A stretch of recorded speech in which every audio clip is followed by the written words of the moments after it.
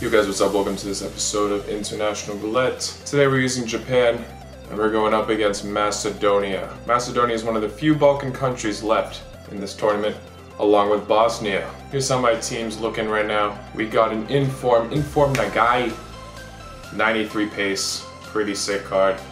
So otherwise, besides that, same team as before, and we got a loaded bench. I struggled to use Macedonia in the Balkan Cup, but Simon beat me using them when I was using Jamaica, one of the best teams, not one of the best, one of the most pacey teams in this series, so pretty surprising, but he's able to do it. I shouldn't underestimate him. Wearing a Jamaican shirt, even though they already got knocked out. We're gonna get some redemption with Japan. Let's do this. Pretty sick. I know a subscriber asked for us to use that 73 rated striker right there.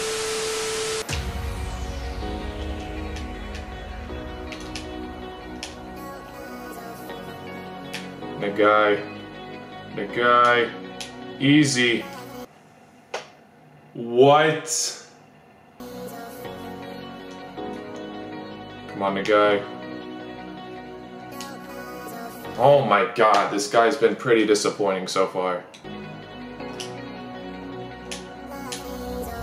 Oh my god, hit the post.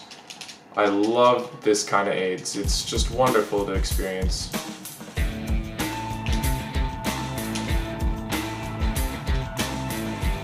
What the hell was that, Kagawa? Should be allowed. No way! Oh my god, that was so close. Alright, let's have time. It's 0-0. Simon's got more possession, but I am getting a lot more opportunities.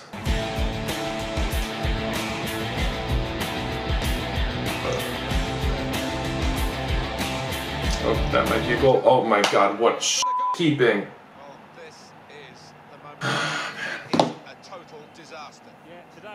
Bad all-around defense as well. Should have done better. Come on.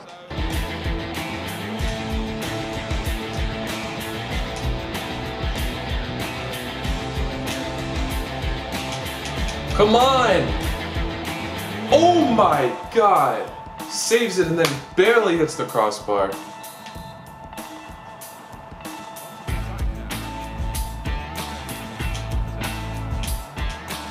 What the f***?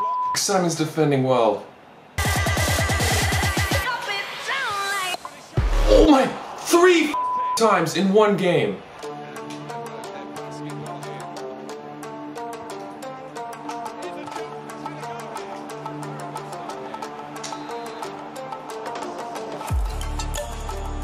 I don't understand. How did you get pushed off like that? Look at your height. Good save.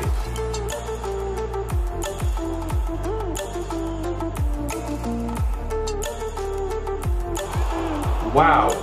Wow. Come on. Of course. Of course. Piss off. What a stupid ass game. Stats are looking pretty even, but I have hit the post 3 times. But at least another Balkan nation is still continuing in International Roulette. Kosovo might be out, but Macedonia are still in. Tune in for the next episode. Is going to be Congo versus Saudi Arabia. Thank you all for watching. I will see you all then. Peace.